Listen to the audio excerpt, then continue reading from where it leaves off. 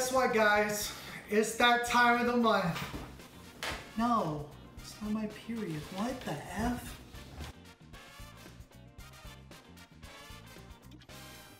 Are you an everyday nerd? Hit that subscribe button and turn on notifications so that you don't miss the next episode. Yo, welcome back to your Everyday Nerd, the B-Sides edition. I'm your host, Zach Snyder. Here on the B-Sides, we take a look at anything and everything in nerd culture, and sometimes we talk about food, because food is just very much a part of nerd culture as anything else. Heard of Doritos? Have you heard of Mountain Dew? Have you heard of junk food? I'm not an active participant in junk food. I usually, if I'm hungry, I eat a regular meal, but we did a candy aisle episode once, and I think it's a really cool thing. I like doing this particular thing because I don't eat candy that often. So I went back to Walmart and picked up 4 little goodies, and I'm just gonna pick one out, see which one we want to try first, and go from there. Boom. First up on the list is Sour Punch Watermelon Straws. Now this one actually came from the local gas station. It's like 10 minutes down the road. That was because I went and got me a drink, and they were like, we're gonna have to charge you $3 if you don't get something that's $5. So I was like, oh, okay. Well, guess we're grabbing 2 drinks and a piece of candy. Now I've had these before, but it's been years. It's been decades. It's been about a decade. The watermelon straw, ooh, they're very sticky. I'm not sure how I feel about that, but I guess we're just gonna dig right in. It looks like a piece of calamari. Let's try it. It sure is sour. It sure is watermelony.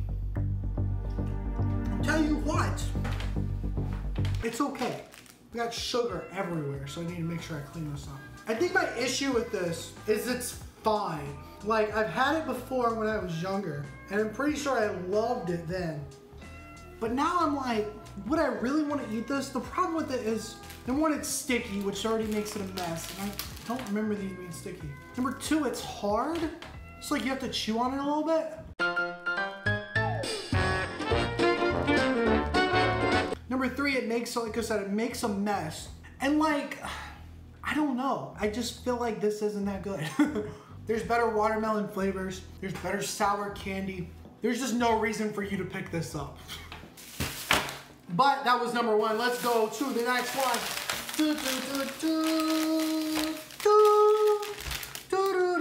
I don't know what I'm saying. Sweet Tarts Ropes Bites. Now, I wasn't quite sure what I was gonna get, so I actually picked up another piece of candy.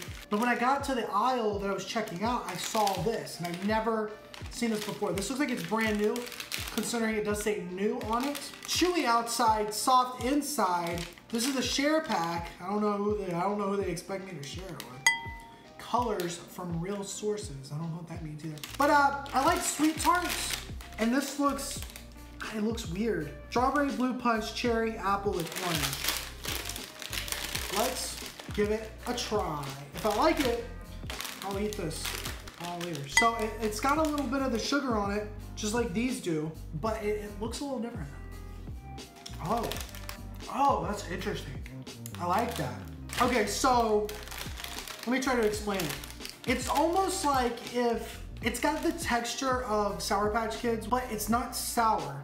But the inside, it tastes just like a Sweet Tart, but it's chewy and it's not, and it's kind of soft. It's good. I like it. It's such an interesting taste. It's the texture that's really throwing me off. Because it's like, it's fruit, right? Like, we've had these fruit flavors forever, but it's the texture that's a little bit different, and it's still got that, like, it's got a little bit of a tart taste and it's got a little bit of the sweet taste put together. It's a good chewy. It's not like this chewy, which is it gets hard to get through. This one is good. I like this. Sweet Tarts Rope Bites. How many servings does it say it has? 3.5, because I'm gonna be real with you. I've been working on my health, but like, this is gone today. And now we continue in our bag of goodies.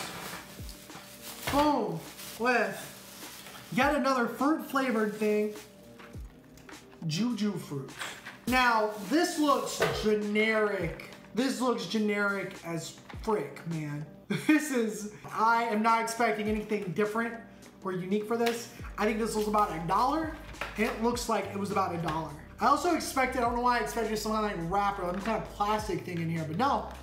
It's just straight juju fruits in there. So it looks like we got a few different flavors. These are basically dyes. Let's be honest here. Yep, it's gummy flavor. That is super chewy. This is a bad chewy. Lime, raspberry, lemon, orange, and anise. What the hell is anise? I've never heard of that before. Well, we'll try the raspberry, I guess. I gotta find out what anise is, BRB.